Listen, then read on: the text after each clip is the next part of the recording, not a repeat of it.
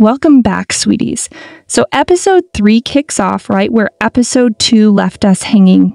Q coming up with this insane idea, telling Min to kidnap him and demand ransom from his dad.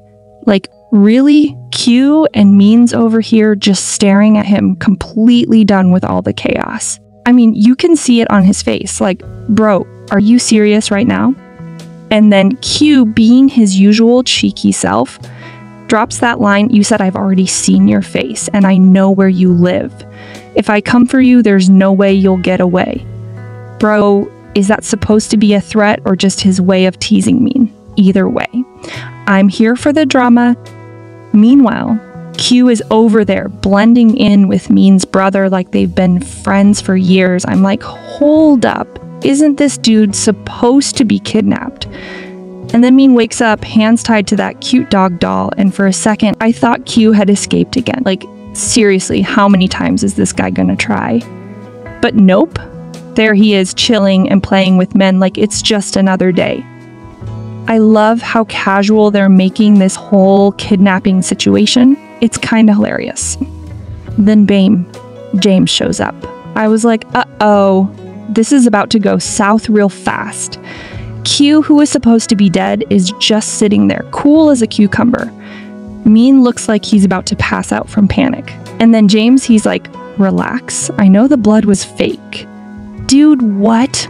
I wasn't ready for that. He's so calm, it's almost scary. And to top it off, James actually overheard Q telling Min to ask for ransom, and now he's trying to convince Min to go through with it. What is happening? Why is everyone so chill with this ransom idea? And Q just casually walked up to ask Min, "Is this the guy that helped you to kidnap me? Like it's no big deal?" And Min is like, "Don't just let anyone into the house. Don't trust anyone, not even me." I love that Min is being all protective now, but also, how did we get here? Q's like, "Can you hurt anyone? Even a stray dog at the front of 7-Eleven is scarier than you."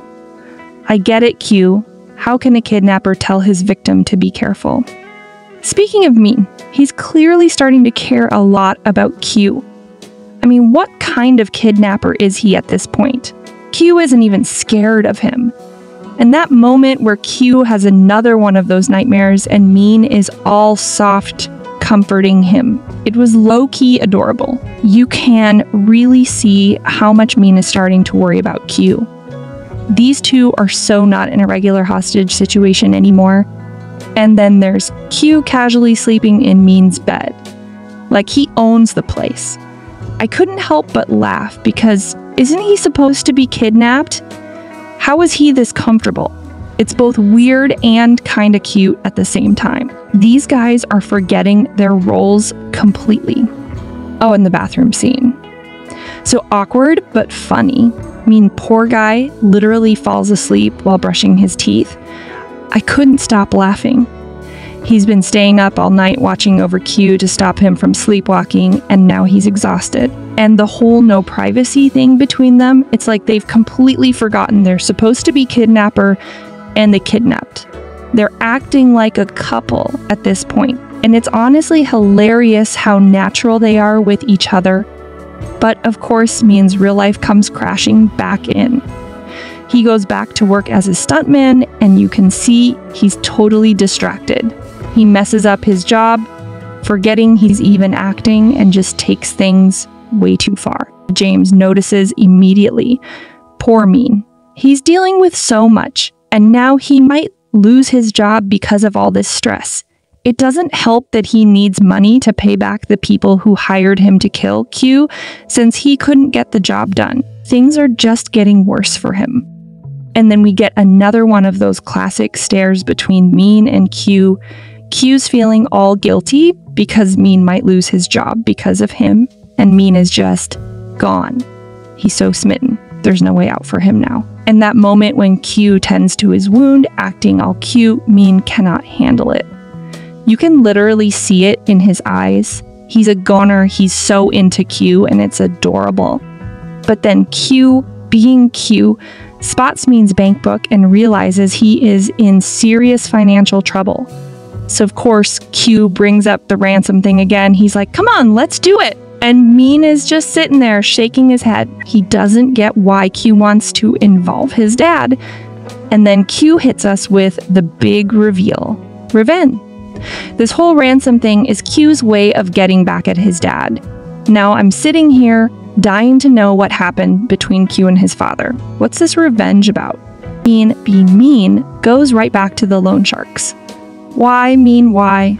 And they direct him to some other place where he's given this sketchy no-interest loan. Turns out these new guys are in a way connected to Q's case, the same people who might have wanted Q dead. They'd not see that coming. They give him a deal that sounds too good to be true. No need to repay the loan as long as he works as a bodyguard. Yeah, that's not suspicious at all. Then Min sets up a meeting with James to return the money he got for the kidnapping job, but Q overhears and insists on tagging along. Min's like, nope, not happening. They want you dead, remember. But of course, Q doesn't listen. This boy always has a plan up his sleeve. Turns out the guy who hired Min as a bodyguard isn't the same one who wanted Q kidnapped. Plot twist. It's some other guy who's mad at Q's dad because his son got arrested. Bold Q shows up acting all strong but low-key, very afraid, and with everything that went down, makes everything make more sense. Q has been pushing for this ransom idea because he thinks it'll make his dad drop the case. No wonder he's been so stressed and having nightmares. He's been through this kind of mess before, but honestly, the best part. Min comforting Q when he's all panicked and freaked out. That's when you really see how much Min cares, and in the end, he agrees to the ransom plan. It's clear now he's willing to do whatever it takes to protect Q.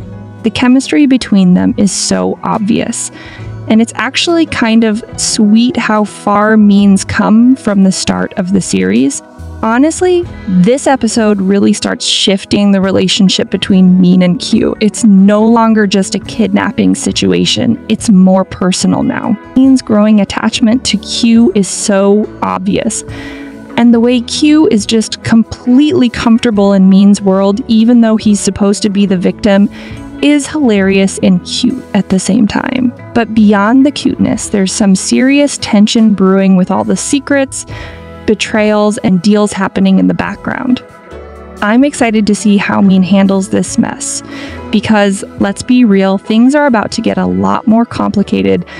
Me and Q's relationship is definitely changing, and I can't wait to see where it goes from here. Will Min be able to protect Q? Will Q's plan work? I have so many questions, and the drama is just getting better and better. Episode 4 can't come soon enough. What do you think, guys? Drop your thoughts in the comments. Thanks for tuning in, sweeties, and I'll see you in my next video.